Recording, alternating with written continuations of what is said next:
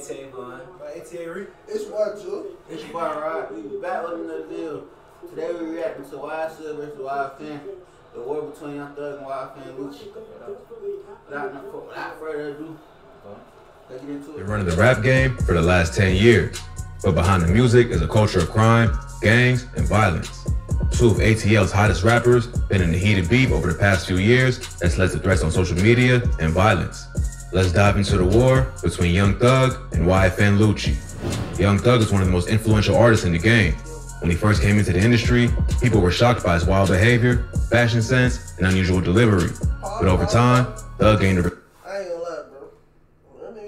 That nigga started goddamn doing that goddamn that homosexual shit, bro. He started tripping. His music got ass and all, bro. Like, he had that one lap and we had the dress on. That motherfucker was hard.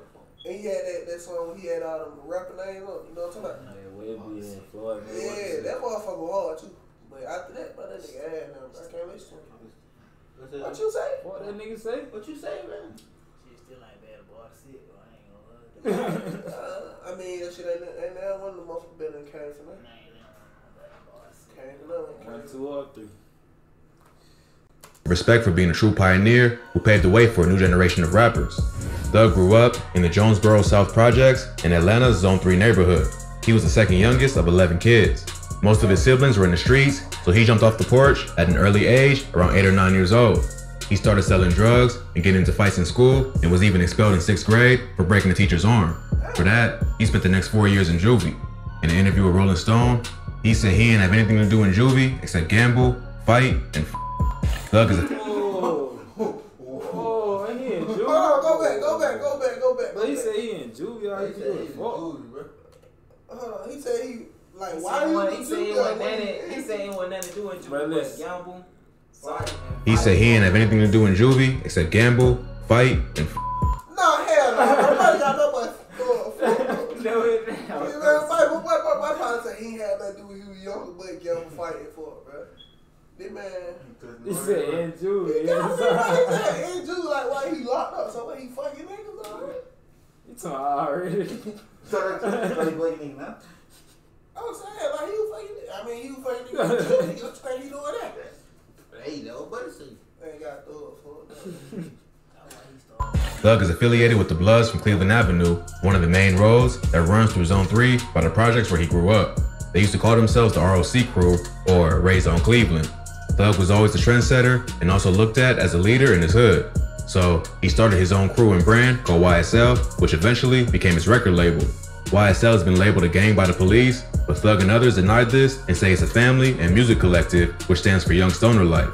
According to Thug, YSL wasn't created to commit crime and violence, but to create legal opportunities for his friends and family. And if you look at Thug's accomplishments and what he's achieved in the music industry, it seems like it's been a success. Some of the first artists Thug signed were his day ones, Gunna and Lil Duke, with other names later coming on board like brothers Lil Keed and Lil Got It, Yak Gotti, Strick, T-Shine, Unfook, and a lot more. In a short amount of time, Thug built his own empire. He signed somebody. I think that nigga signed through home. This nigga, what you talking about, bro? Cause YSL when, like, it was slime, it was just straight up slime at first. Nigga, I don't be knowing what they be talking about, but they just be talking. And made a promise to make all of his friends rich. One of Thug's early contributions to the rap game was using the word slime to refer to a friend or homie, or just a slimy activity. But it was first used by New York rappers like Nori, who used the term in a tweet back in 2009. Then it was popularized by Young Thug, who dropped a series of tapes in the late 2010s called Slime Season. Since then, the term has been used by everyone from Playboi Carti to Drake, showing how influential Thug is. Young Thug made his debut in 2010, appearing on the song She Can Go by True Royal. Then he dropped his own solo mixtapes called I Come From Nothing Parts 1 through 3. This caught Gucci Mane's attention, who signed the rapper to his 1017 label in 2013. Thug then dropped the project 1017 Thug that same year, which got high praise from fans and critics and earned attention from magazines and media, who included the project on several year-end lists. So it seemed like things were really heating up for Thug. After Gucci got locked up in 2013, Thug started making more moves in the industry. He ain't good before he went that bitch, boy. But that is cool, man. Up for Thug. After Gucci got God damn. He ain't good for his rap, boy. That was Damn, boy. That lean shit, bro. locked up in 2013, Thug started making more moves in the industry. He linked up with Birdman and Rich Homie Quan to form Rich Gang in 2014, leading to rumors that he might sign with Cash Money. Then, in 2014, he dropped the track Stoner, which became his breakout hit. On the song, he even shouts out his old crew, dropping the bar, "Hear my song way from YCC, ROB, SMN. Now we YSL Venom." YTC stands for Young Thugs in Charge, and ROB stands for Raised on Cleveland, what the Bloods call Cleveland Ave, where Thug grew up, and SMM stands for Sex, Money, Murder, which is an East Coast gang. So basically, he's talking about how he ranked up through other Atlanta gangs to make his own collective. But while Thug was blowing up in the industry, another rapper from Zone 3 was also gaining the buzz. YFN Lucci is a rapper who grew up in the Summerhill hood of Zone 3, not far from the Jonesboro projects where Thug grew up. Lucci went to Southside High School and played football. But after practice, he said he and his friends used to be in the streets trying to make money. Lucci's from a blood set called ABG, or Atlanta Blood Gang, which is a branch off of the Inglewood family Bloods from Los Angeles. I thought anybody get it. Yeah, is anybody getting That him? man don't know what the fuck he talking about, bro. I thought anybody get it. I ain't gonna lie, Lucci, bro, he came out of nowhere. Like, we actually seen Thug, like, drop some. Lucci, Bro, that Wish that You Well, school, he he got that just school, blew. bro, that school. I'm Yeah, saying he that just school blew and Rich right Homie before beef. Thug. Yeah, that Red Home. That Red Home song. I'm saying that school and Rich Homie beef, that blew him up, bro. Cause that song, I wonder why. Oh, yeah. That motherfucker got him, blew him up. I wonder why why the sun Yeah, don't he dropped shine that Wish You that Well, day. so yeah, that shit took Yeah. off. Lucci. Huh? He got hit, bro. Lucci got hit. Yeah, he got hit, but he ain't big. Thug. Yeah, of course.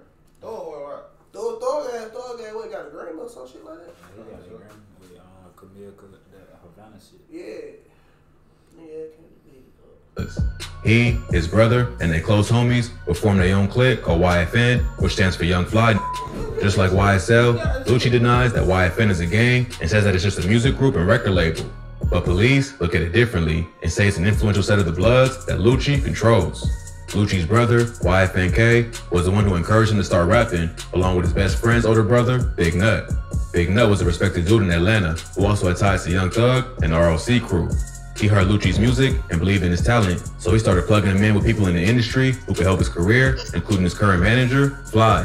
Fly also managed Rich Homie Quan, who was featured on the track Exactly How It Was from Lucci's first mixtape, Wish Me Well. At that time, Rich Homie Quan and Thug were still close because of Rich Gang, so there wasn't any beef between YSL and YNF. But as Thug was reaching the top of the rap game, and I'm just saying, why ain't no? See, that'll reason why Rich Homie had nothing left. Rich Gang. Yeah, Yeah, cause he cool. Yeah, you know, Nut was in that video. What video that was Rich Homie on Thug video? It was a song. Probably lifestyle. I don't think it was Lifestyle, but it probably was. But he was in one of them videos, bro. Like right before he got killed. YFN Lucci was building a buzz for himself. A crucial event will cause a big split in the city of Atlanta. In January 2015, Big Nut was killed in a drive-by at a barbershop on McDaniel Street in the Castleberry Hill neighborhood of Southwest Atlanta. Nut was standing outside the barbershop when a car drove by and someone fired an automatic weapon. Another dude in his 20s and a 14-year-old boy also got shot in the leg but survived. Even though police ain't have a clear motive, they said the shooting was gang-related. Big Nut was a major figure in Atlanta, and his death was a loss to the city. Besides being close to YFN Lucci, he was loved and respected throughout Atlanta's hip-hop scene. It's not clear who killed Big Nut since his murder was never solved, but there's rumors that the YSL crew had something to do with it. Even though no one was ever caught, Atlanta police said Big Nut's death sparked as many as 37 other crimes, including 4 murders. So not only were the streets of Atlanta hot because of his death, it also led to a major split in the local rap scene. Lucci often talked about how much Big Nut helped his career and was a genuine. What they say he had something to do with 37 crimes for 4 months? They saying After he got killed. after Nut died, it made shit hot type shit. Oh, they added. Yeah, added to some shit. Oh, yeah. They want revenge type shit. Friends to him. Rappers from Atlanta were forced to pick sides between YSL and YFN, with many past collaborators turning away from Thug, like Rich Homie Quan and Bloody J. But the beef wasn't held to just the industry, and things played out in the streets too. In an interview with Karen Civil, Lucci said that his childhood home got shot up multiple times, including once where his mother and her friend. Do y'all think Rich Homie and Bloody J told on the wrong side? I know the nigga I feel stupid. I think Thug and Bloody J cool though now. They have, Well, they you have a know, song. they say Lucci and Bloody J beefing now. Yeah, they say Thug and Blood J cool now. They have a song or something they just dropped. Man, he was talking when he was out. Bloody J been out for years now. You know, he ain't got locked up. I mean, Oh, Bloody J used to go crazy. Oh, man, I know he fixed it. We gonna get it, we gonna get it, we gonna get it. I'm like, man, who go to the 8th grade, man, 8th grade. Motherfucker, he had songs like, I lost a woo. That Black Portland mixtape. Yeah. I know about the port. You know, I used to think I was blood too in middle school. Bro, you thought you was blood crip? I thought I was blood, bro. That video long as hell, bro. Like, this shit over. Friend got caught in the crossfire. He don't reveal who shot up his house, but based on the timeline, many think it was the work of YSL. This just tightened the tension between both sides, and not long after, YFN, Lucci, and Thug got into a public war on social media. In February 2016, YFN took shots at Thug by going after those closest to him. First, he went at Thug's fiance, Jerica Carle, implying they slept together in the past. He tweeted, "I know you miss laying on that sofa with me, girl. #Rika."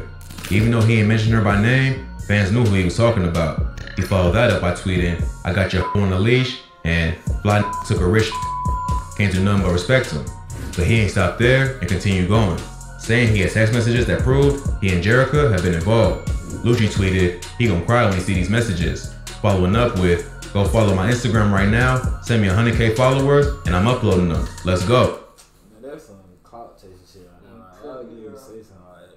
I ain't gonna let him. But he I'm said, saying, why would you say he that? said he fought her in the past. So I got a question, bro. Say you beef with a nigga, right? You gonna say in the past, right? Yeah, you gonna say go follow. So now, but now look like give me dog to to 100K. one of your bitches. You right. You gonna say give me 200K follow no more? That's If you gonna prove why you gotta follow you to do all that.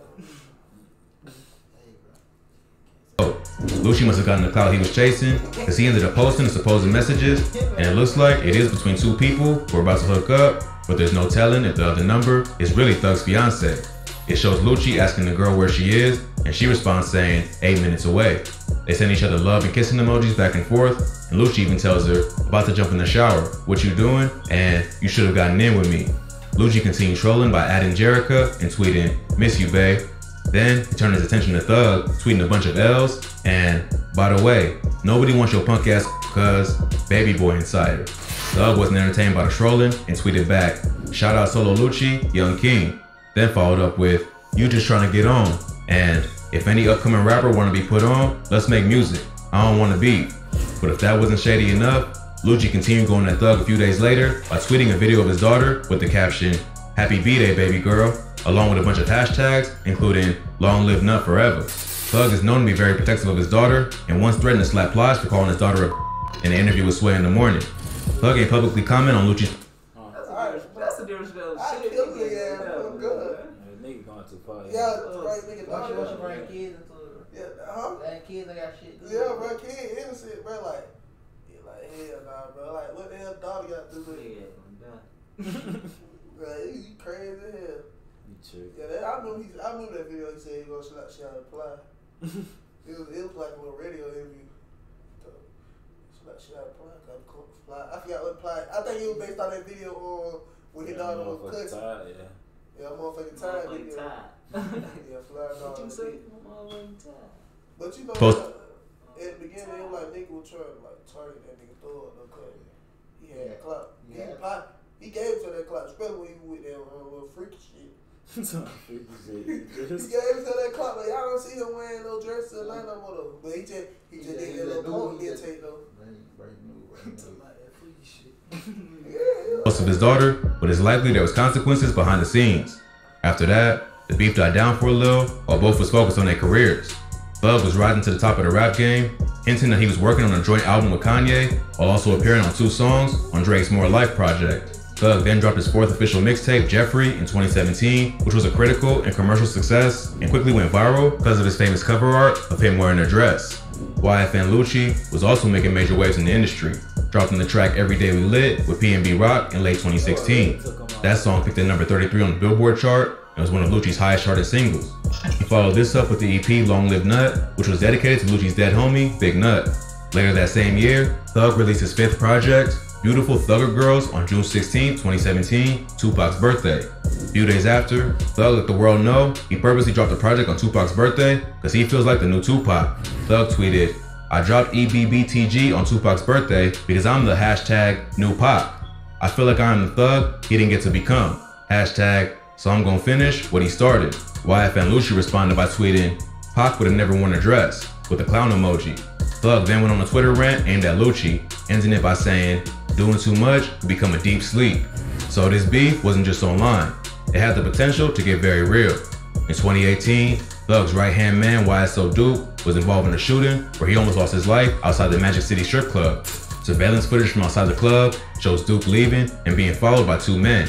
He turns around and sees the dudes coming for him, so he starts running as one of them pulls out a pistol and starts firing. Duke runs around the car while the man is shooting, but luckily the bullets miss and he gets away. The shooter got arrested and rumors were going around that Duke snitched, but Duke later posted the paperwork confirming that he didn't snitch. It's not clear exactly what caused the shooting, but it's been said it was tied to the beef with YFN. Something must have gone down that fans didn't get to see, because in 2019, Thug got back on social media and threatened to slap YFN Lucci in Houston. Yeah, missing this shit, bro. That be so crazy though, for real though, cause you know how a lot of niggas be like, bro, they be in shootouts and shit. But don't nobody be getting shot, bro. Like, bro. Well, so, what that nigga I name? ain't chasing the nigga down, bring him in, bro. Nigga missed, what that Case nigga on name him. got shot? Well, who did him? He like, nigga gets 400 shots. It ain't even a shootout. It ain't no Like, Fulio. Now you talking about what you Oh, call it. you talking about He talking I about don't feel he like him. He get shot in his ass. Fulio just got shot up too, though, on the shot. yeah, on God, nigga shot that Fulio. That ain't him. I thought he said He great. got grade, though. Yes, Bro, yes. nigga can't shoot, bro. If I shoot 100 bullets, Man, that's you in the car. How the hell you got 100 shots at a car and you miss all on? Somebody got died in the Oh, I'm finna hit 50. If I'm putting 100 bullets into a You car, should hit like 2, 3 back to back if you slam that bit like. How you miss 100 can't fucking shoot. shot? Cause nigga be shaking, bro. I'm telling you, nigga be shaking. Yeah. And rapper Sauce Walker during the Instagram Live. It's not clear what caused the diss, but it sparked a heated back and forth that reignited the beef. Lucci responded to Thug by posting the video to his own Instagram, calling Thug a gay slur and telling him he's not slapping nobody. He even called Thug a punching bag and a Sauce Walker responded with his own post, showing Young Thug with a boxing trainer, along with emojis as captions, including one of a woman in a dress.